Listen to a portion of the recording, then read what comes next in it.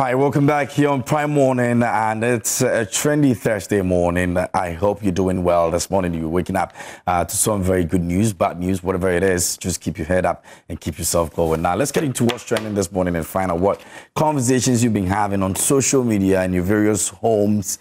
And some of them probably you know about, some you don't know about it. I'm here to share. All right, so let's get into our very first story for what's trending this morning. Dr. Bawumia rewards a taxi driver who returned passengers' money with 20,000 Ghana cedis. A taxi driver and applauded on social media after a video of his act of sincerity went viral. As shared on Twitter, the taxi driver returned a substantial amount of money left in his car by one of his passengers. Now, according to reports, the passenger, a fishmonger, chatted the driver last Friday, May 6th, and forgot her money in the cab. But upon seeing the money in the car the following day, this Good Samaritan driver returned it to the woman in her house where she dropped her off.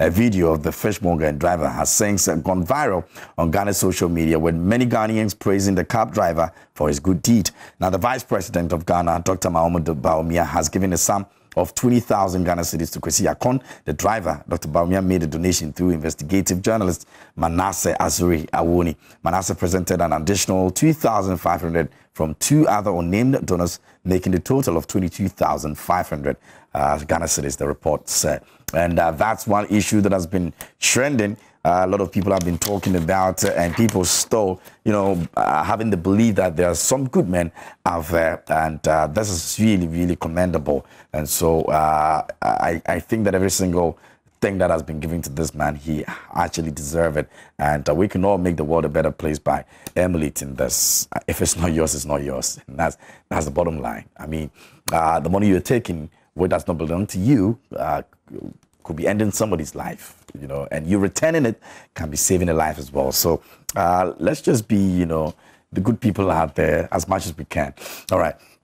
And away from that, if I score Akufo-Addo 20%, I've done him a big favor. Oboy Siki says so. Kumawood actor Oboy Siki has said he's rating President Akufo-Addo's second term with a 20% score as a favor because the president actually deserves far less. According to the celebrated Kumawood actor, no Ghanaian can say he or she has been comfortable under Nana Addo Dankwa Akufo-Addo's second term since January 2021. And he says since January 2021, there is no Ghanaian who can say their life has been better off under Akufo-Addo's government. There is nobody. Life has been very hard for Ghanaians. According to him, President Akufo-Addo did well in his first term because of the free SHS school program, but all his other programs failed.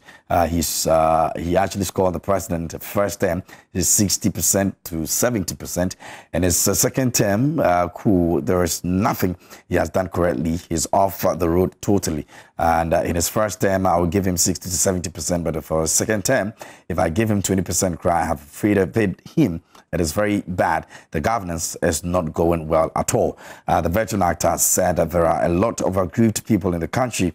He also revealed that there are people who supported a change in 2016, but who now complain secretly out of shame. And that's Oboy Siki speaking about the governance of His Excellency Nana Addo Dankwa Akufo-Addo. Now, away from that, not true French ambassador on taking up Creative Arts Ministry's job. Now, the French ambassador to Ghana, Her Excellency Anne-Sophie Ave, has debunked claims that she's working harder than the Ministry of Tourism, Arts and Culture. Earlier, after the Accra in Paris concert spearheaded by the ambassador, popular Ghanaian rapper Guru took to Twitter to call out the ministry over their failure to prioritize the needs of creatives and also put their works out to the rest of the world. And it says our France ambassador is working harder than our Creative and Tourism Ministry. I appreciate her energy, Guru earlier wrote on social media. But reacting to such claims, Her Excellency Anne-Sophie, during an exclusive interview with Elsie Lamar, the VGM recap, has said her outfit is doing a totally different job. That's not true.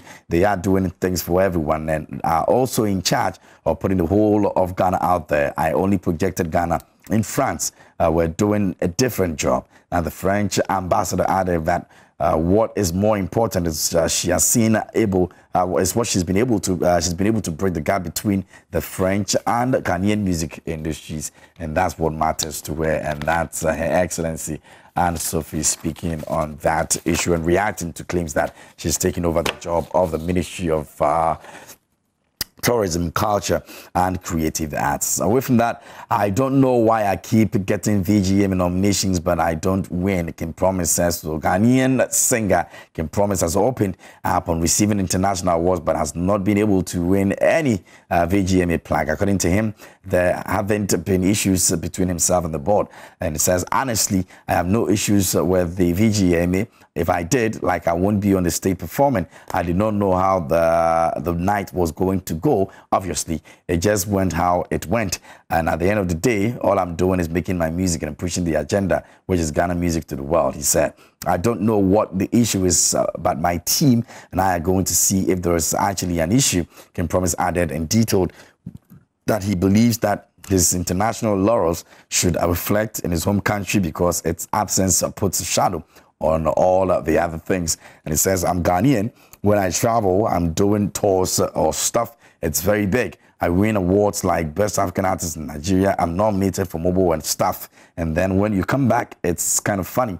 If you're taken to the world, you have to own your land as well. So obviously, it does matter to me, but it's not the main thing I'm working for. But like you said, it gets a point where it starts to be an issue, he stated in that interview. And that Kim Promise over there speaking about winning awards out of the country and not making that same awards win here in his homeland country. And he lost totally.